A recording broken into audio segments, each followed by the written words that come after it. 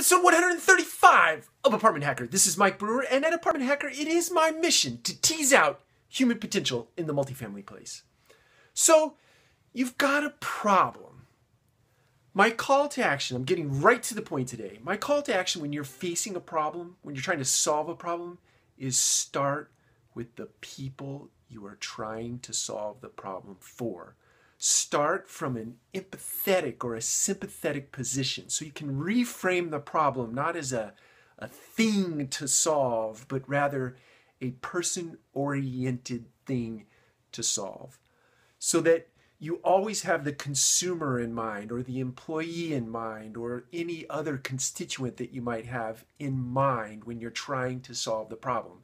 Many times we try to solve problems and we don't think about people at all. So we put these very arcane, very complex, very archaic sort of things in place that don't work because we didn't think about the people first. So my call to action today, when you're facing a problem, think about people, think about the end user, and then go about solving the problem. Take care. We'll talk to you again tomorrow.